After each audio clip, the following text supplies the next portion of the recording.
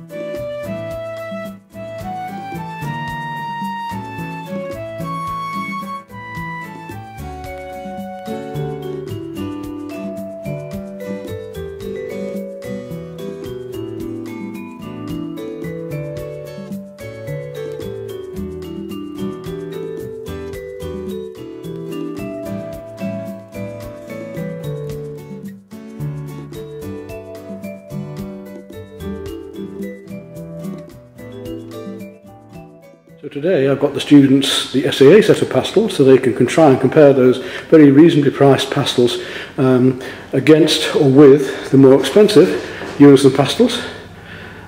And these are really the only 2 that I actually use now. And I've got my own brand new set of Unisons to use today. Well, we're ready and set up for the students now. Okay, so I've now discussed the papers with you, the materials, the pastels. We talked about the SAA pastels, what the brand they are.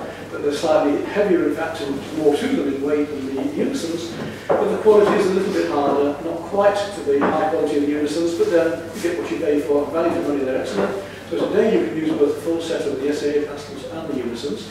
We're working on proper pastel paper today doing the block and blend method, and I've discussed all the surfaces of paper and other bits and pieces to get you started. What we've done now is to divide up the paper into quarters and then an eighth, and then you can draw lines over if you want, or you could just work straight from where things come parallel to those lines.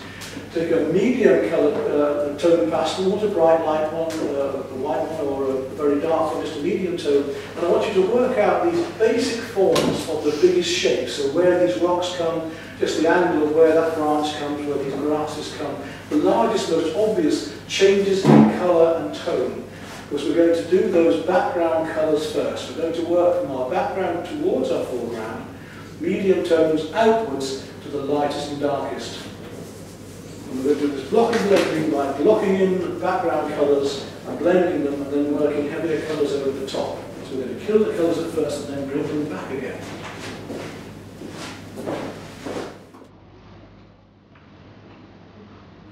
Now, one of the things with landscapes normally is in daylight. We discussed this the other week where I talked about the atmosphere and the air and how things in the distance usually go lighter and paler and bluer due to the atmosphere and water droplets in the air. The opposite being when you've got a sunset or sunrise when it can be warm in the background and cool in the foreground. Normally we have more detail in the foreground and it goes out of focus into the background, so we're warmer in the foreground and cooler in the background. This photograph shows that fairly clearly because you can see the cooler, softer colours in the background and the warmer greens here. Very often the photographs flatten things out and the greens look the same in the foreground as the background, but you know in your picture you've got to make things warmer, you've got to make those greens browner, redder in the foreground, bluer, cooler in the background. So what I want to do is start from this very background here, the very furthest back, and it's a very light sort of pinks and blue greens, and we can do this mixing of colours. Now the other week we talked about broken colour. Broken colour, which if Monet was painting he would use red and yellow dots rather than mixing red and yellow to make a bright colour. We're going to be able to do this a little bit today, and we're going to start up here with the sky and then work our way down to that middle piece there. The sky, rather than just having one, I mean you might see that as just white, we're going to put a couple of colours together to make that really vibrate to start with. My first coat I'm going to put in a little bit darker and just blend it in. I'm going to start with, he says, looking for it, a very, very light blue if I've got it. And I've blended that in. Now any other colours I put on here, I don't want to touch again. So that has been killed. If I do another piece of chalk over that, just look how fresh that is there compared to here. You can see it from there. So that's the difference. We've killed it there and we're going to put succeeding colours on that we're not going to kill. So we're on to our next stage. I'm going to use a very light pink and we're going to do a slightly bit of broken colour now. Don't overdo this. Clean it just on the sponge there if you want to get it, make sure it's clean. Or on your sleeve in your case, whatever. And very gently just drag it over the surface, look. You just get a layer. Just pushing it down gently, let the blue show through, don't destroy the whole picture. So we get that effect. So this effect is called scumbling, where we just drag a brush across the surface. In paint, it's usually a dry brush, and we just, fairly dry brush, we just work the pigment over the surface. Put the pink down. There's quite a light yellow, and again, just over the surface we've got the pink. Just look at that shines now. We've got three colours, we've got two warms and a cool, and look at that lovely effect of luminosity we get with those three colours together. I'm going to go to a mid-blue grey now. Can you show us on your piece, that bit there? That whole background bit there, yeah, that whole light colour in the background. We're taking out a grey mauve now. We're going to start working in this purple haze into this. Just on the edges here, just making it a bit darker up there, just touching with the pastel. So that's fresh pastel now, it's all nice and light and distant and fresh, okay? So that was the bluer mid-grey. Let's come all the way down now. I'm doing a lot of my rubbing vertically, especially down the water here, because I want to get this effective light in the water vertically. I'm going to go back to one of the earlier light pinks and just use that again, but this time nice and freshly, the little dots and dashes back here. We've done a background colour for the trees by using that green, blue, grey. Then we've worked up some pinks and some slightly deeper blue greys to make the branches and the shadows in the trees. We've brought that blue-grey down with the pink through the water using vertical strokes all the way down here.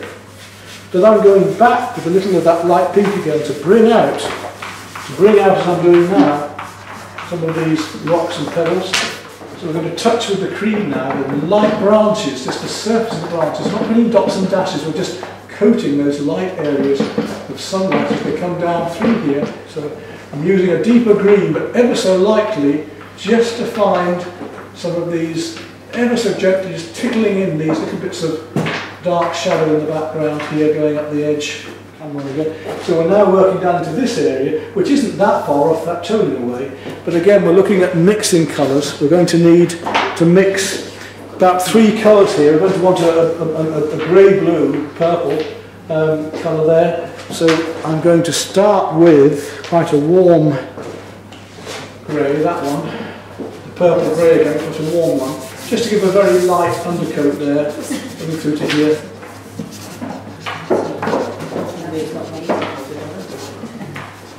So we're seeing the colours through the surface colours. We're seeing these colours glowing through the underneath colours.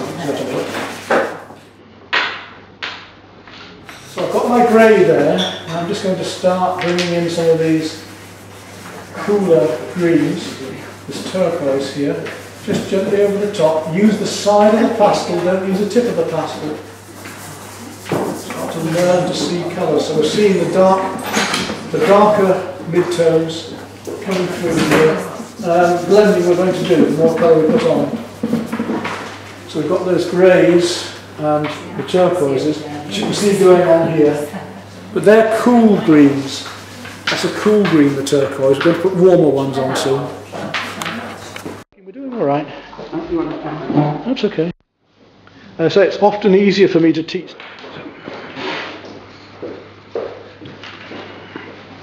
Okay, so we're taking a warm green now, stronger green.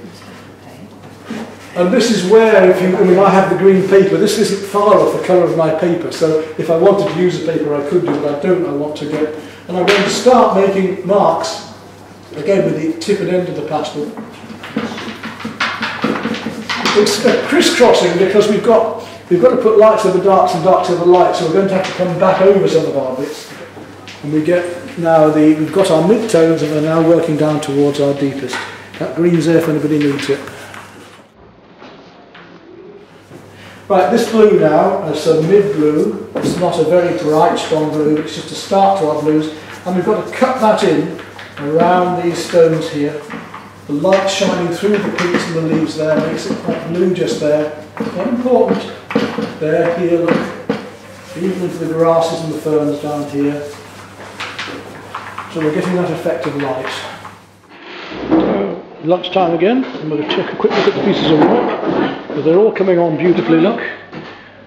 Some lovely effects of light, everybody's getting it now. But it's all new things for them to do, so it's a lot to learn.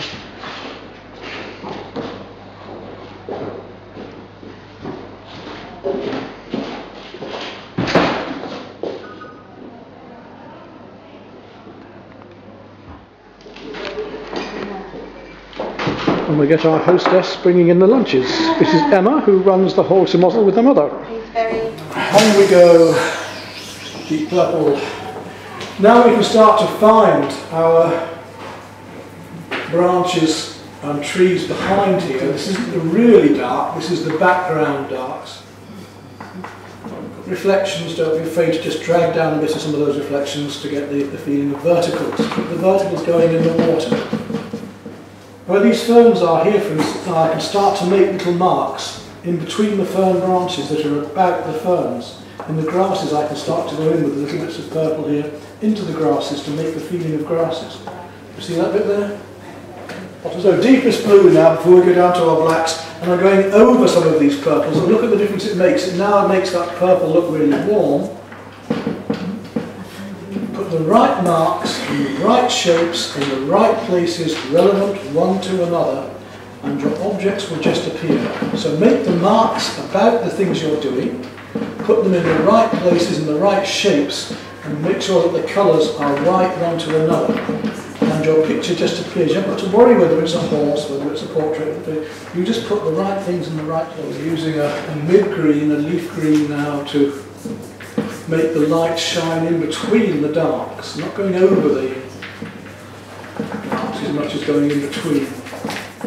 And we can make grass marks with the tip of the pastel, the very corner of the pastel down here.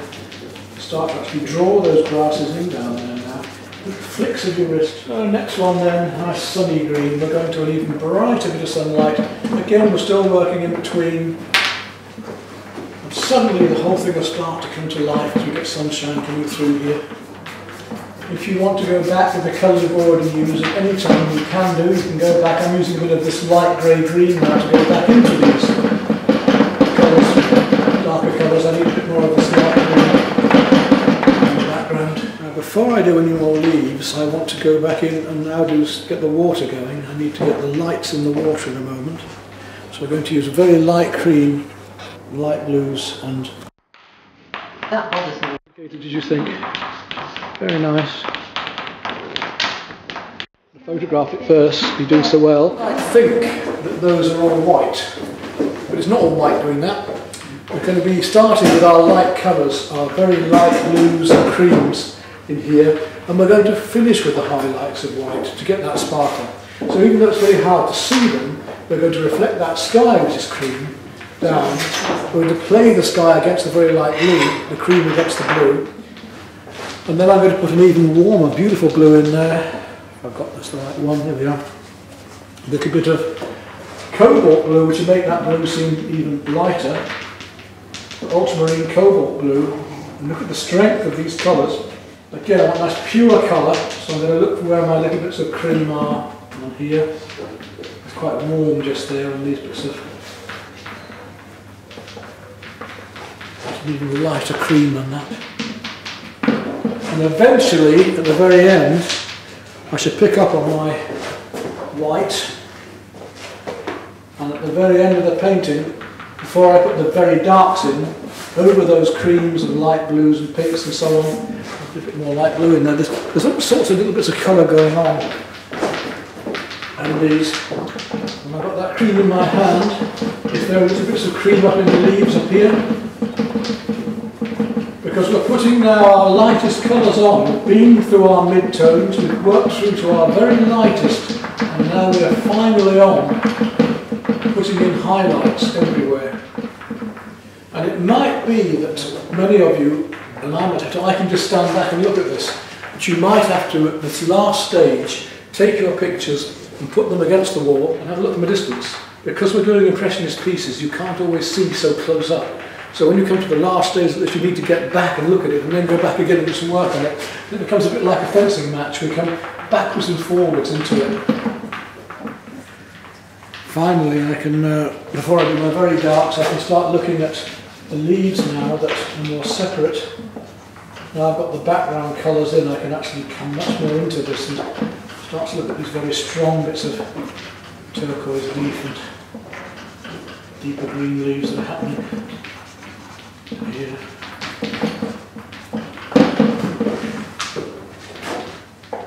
Just to see if you're all awake actually.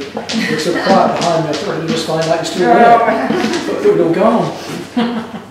Crept out quite yeah. Just left you to it. Chat with you. Oh, I can't first I'm going while it's not looking. Tapping this guy and really enjoying myself.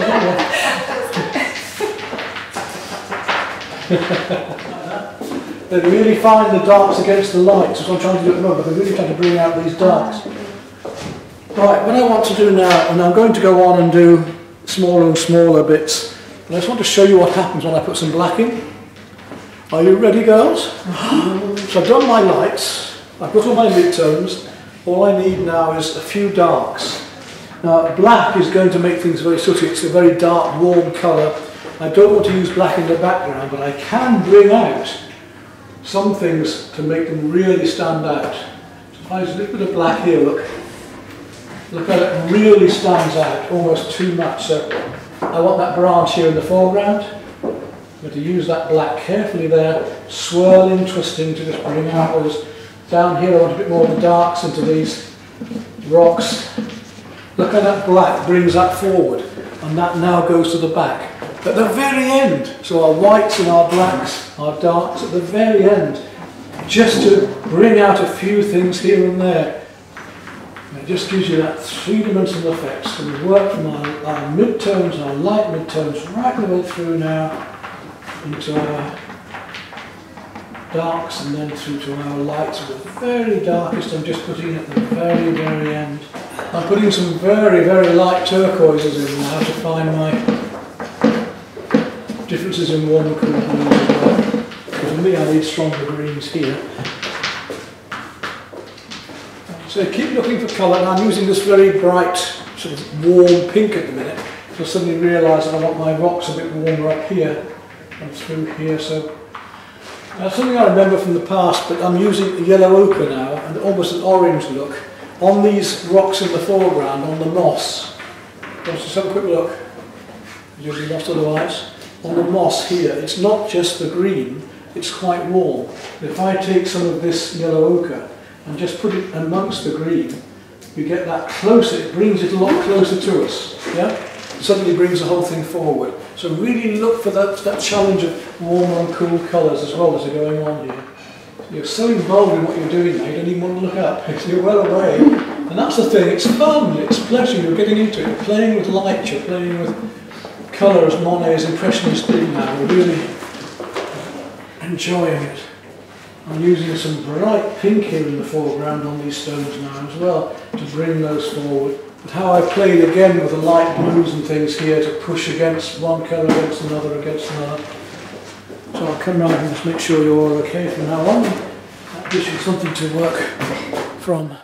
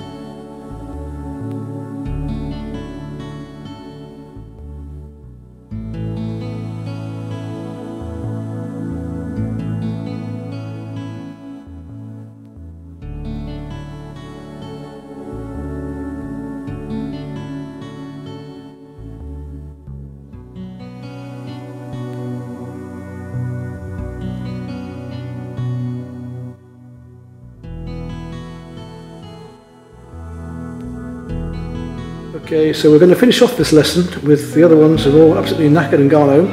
Finished with lovely paintings. These three stalwart characters here are going to carry on doing some water and pastel on this lovely misty scene on the River Lot in Aveyron. That's the way. So that's our base colours done. I want to use the water.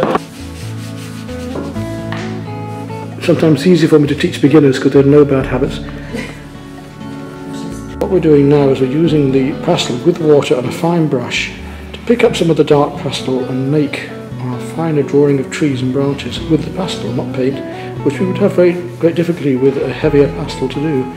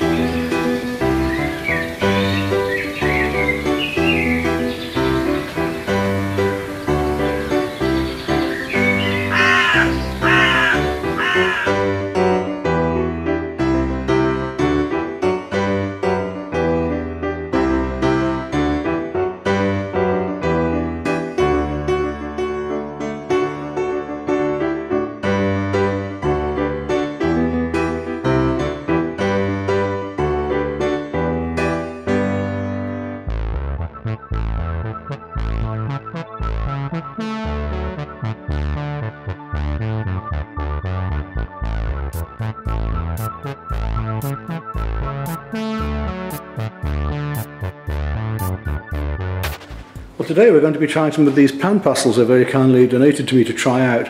I had asked if we could have a few more colours, because obviously to do a proper demonstration on full landscape it would be a lot easier to have some more darks as well.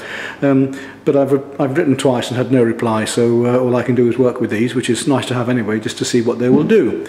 And I'll explain my thoughts on those as we go along. And I've got those to use with the Unisons, so fortunately I've got my other darks as well. You notice that they come with these special little tools for applying and blending as well. So I think it may be very useful for clients and students of mine that hate feeling pastel, that don't like pastel on their fingers, because they can use the tools totally and never actually get to grips physically with the pastels. So we're going to use some black Indian ink, and I've got that in bottles for the students here, so you guys will want a little pot to put a bit of black ink in, okay? And water. Do I need that if I'm doing it on this? Yes, yes, it still works. Yeah. And you'll want a water pot as well, and something just to mix in. Then I've got 2 brushes, and each of them's going to be given a piece of stick, there we are, that I've sharpened at the ends, because a stick can draw with ink as nicely as a brush can. We're going to see that today as well. Right, I'm going to do a more in-depth discussion in a moment, but what I'd just like you to do is, if you just leave what you're doing for a moment and just come around me here, I just want to show you the tools we're using. I've already shown you that one over there, which is the example of how we can use stick and ink and brush and ink with water, because it does thin down, it does mix with water until it's dry. So we can use that with watercolour as well, because you can watercolour over the top of it, of course, because it's dry, it won't mix. So rather than use Profi pens or fine line pens, you've got much more versatility with a brush and with a stick. And it's surprising, I've got a Ponzi stick, you haven't. I've shaped mine up. But you can have a blunt end and a sharper end. And it's surprising the length of line that we can actually do with just a piece of stick. You know, look at that. On and on and on. It's like a pen, isn't it? Yeah. And you just wouldn't believe that. So any stick that hasn't got a pith in it, otherwise we're taking the pith. Oh, God. Dearie me, bad this morning. Because obviously a pith has a hole in the middle. So the blunt end, I don't want to use that in a minute because I'm going to cover my hand. But I'll be using the brushes mainly because I prefer brushes, but for fine work and for loose work. And obviously you can dot and dash with that, you can do the textures with it, you can roll it, you can smudge with it. When I tend to use my finger even with ink and then to wash it off afterwards. So I've done some lovely moving, for instance, if I had a model here for you, and we had a model moving constantly, so 10-minute poses, this is a great way to do that because you can shadow in with this, you can use a little bit of water even, and you can blend with your finger, you can use the brushes, you can use the stick. Very versatile, lovely for landscapes. If you can get hold of some old newsprint, you know what newspaper is printed on, it goes a yellowy colour, it fades over the years, and it looks lovely with stick and ink or pen and ink, because it goes into the little parchment type colour, it takes the ink very well as well, and of course it's nice and cheap too. So, you know, not watercolour paper normally, I've just used that today to show you. Now, of course, once we've got those darks on there, nothing to stop us from coming back in with colours.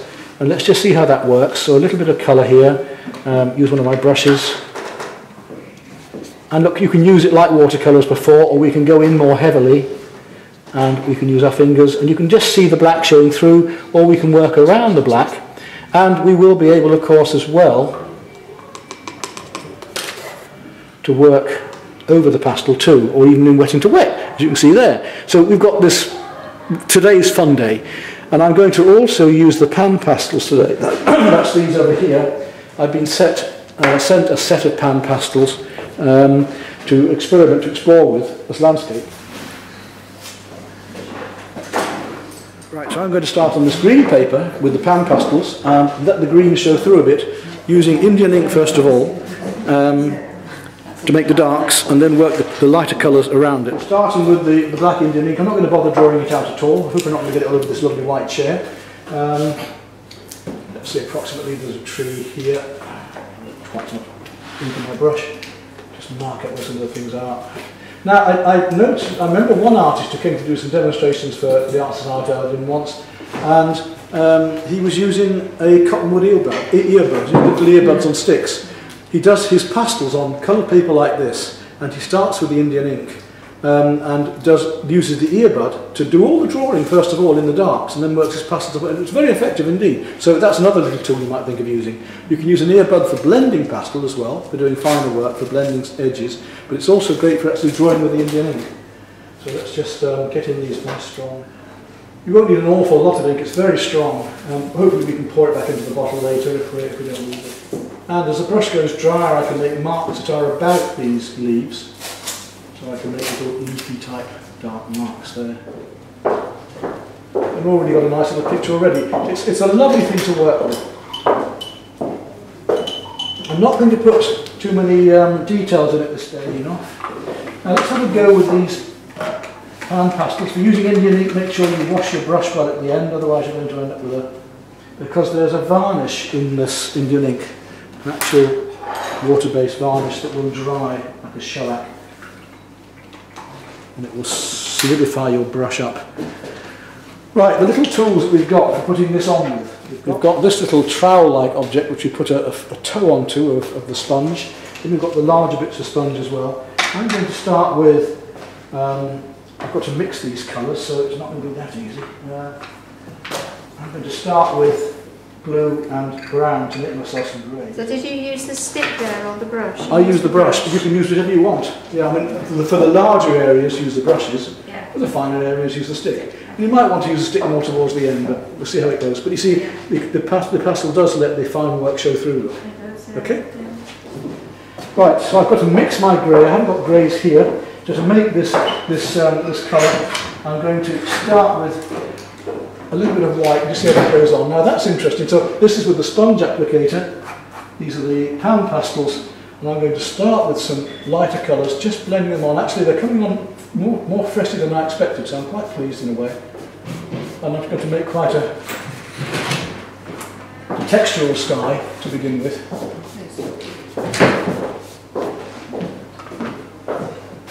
To go a long way, these pastels, I can see that, but whether I can get them heavy enough for the pastel work I want, I don't know. This is the first time I've ever used these pan pastels. To give a base to my greys, first of all. Now I've got to come in with those blues and gradually work over. So I'm letting the paper, in this case, glow through, starting with my lightest colours and then working up the blue into it. Now, of course, you could do this with even the Unisons by using them very, very lightly, but it's quite a fun method, and as I say, it means that those of you who have allergies to pastels or things like this, or just don't like the feel of the pastel, now I've had that with some people, it does mean that you can work with pastel and it won't be on your hands. So I'm using the pastel a little bit more heavily now, rubbing it into the paper there because I want a stronger blue just there. And I'm using it much more lightly just across the surface here, just to get my mixture of greys. You can see now the paper's starting to disappear. I'm going to take a little bit of yellow now. I haven't cleaned the sponge at all. I've got to bring some yellow into the sky. Right, I've used quite a large sponge there, applicator there. Let's take a slightly smaller one now, round shape. I'm going to come back in with those whites and start to build up these lighter areas of clouds. I could have carried on with the big one, but not to worry. And I can start to work my lights up into the trees around here. Stronger just there. Let's see if we can get a slightly stronger mix of the light now here. Right, let's try this small applicator in a moment then. And just see what we can get in the way of details amongst the trees. It's a bit lighter around the trees, so we can build this up. I'm impressed as to how much we can put layers on if we're delicate with it. So you can press harder to get a stronger colour like that, or you can go delicate colours to blend. Now let's try this little applicator tool, this one, like a little shoe on it, and we'll start to work some of these lights into the trees. Little dots and dashes here. You'd be quite surprised what you can do with a limited palette. So for a beginner's set, this is the landscape set they sent me. You see that it is possible. Not the yellow, I don't need the yellow yet. I'll use the yellow on the fields in a moment more. And just go back in with some of this Indian ink. Let's see if it goes with the pastel. Yes, it will do. Look, we can put it back in again. Don't be afraid to play with mixed medium. Don't be afraid to experiment. You're not going to have adventures in art without taking risks. We have to take risks. Remember, our aerial perspective, linear perspective, is where we have things going smaller away from us and vanishing points. But aerial perspective is where it goes warm, cooler, cooler, cooler. A lot of blues in green, so you can see my dark left behind there now. Orange here, but let's see what we can do with this colour by using yellow with it. A mixture here, there's a lovely warm field mixture here. You can use it to give effects of the grasses look. Dabbing it on. If I dab this like this, I can get the effects of these grasses here. If you want, I'll give you these bits of stick today if you want to keep them as presents. So you've got your own little bits of stick. And you can say, Pete gave us a bit of stick today.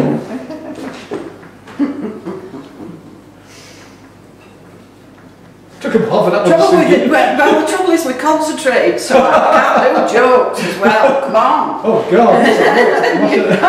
That deep in concentration, you know. Classes, the private ones I run, people do their own things. We don't follow a course or a class.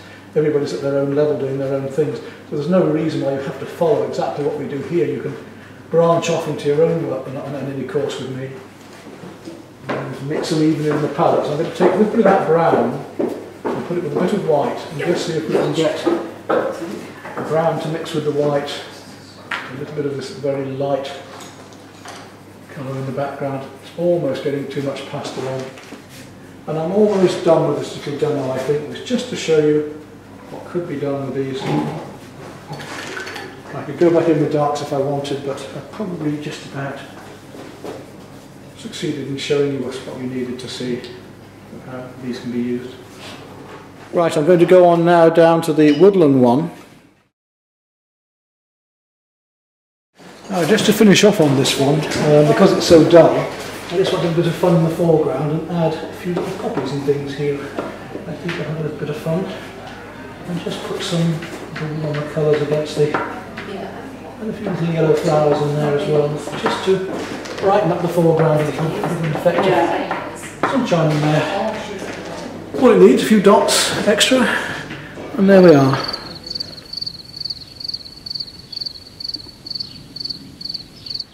Exploding upwards. I consider trees are like atomic explosions.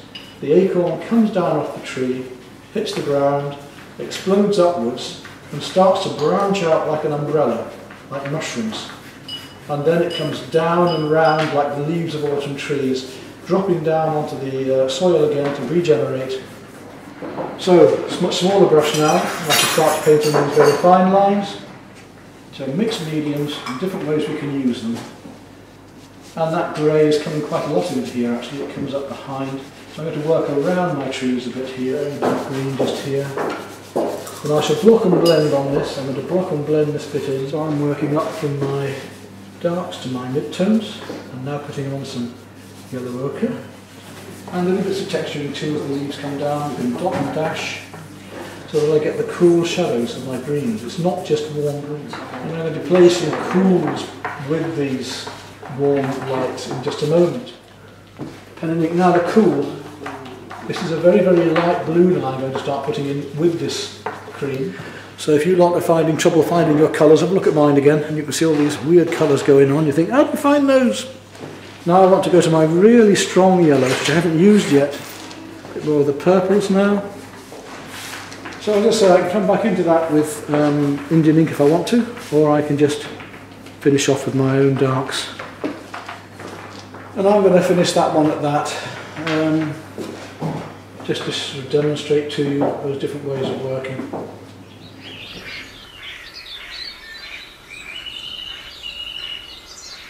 So using a rake brush on the pastel with water to start get effect on the grass. You've got some lovely strong colours here. Absolutely lovely work. I'm very pleased with that. It does suit me. And that's coming on well now, that's it. Just go across the... Oh, there are certain things that won't work, but there are so many things that will.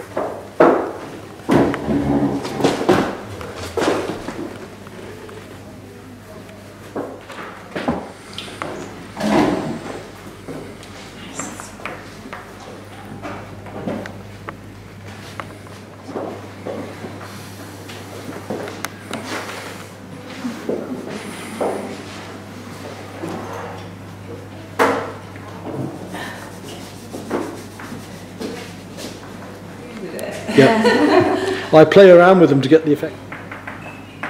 That's beautiful. Looks good on camera, look. Always look better on camera. I do. You're tricked out to do this now. You're branching out into a whole new medium. Rooting right into it. That's good. That looks gorgeous on here, yes. And round to this one with the lovely fluffy clouds. Yep. Gotcha. Looks good for me anyway. Yeah.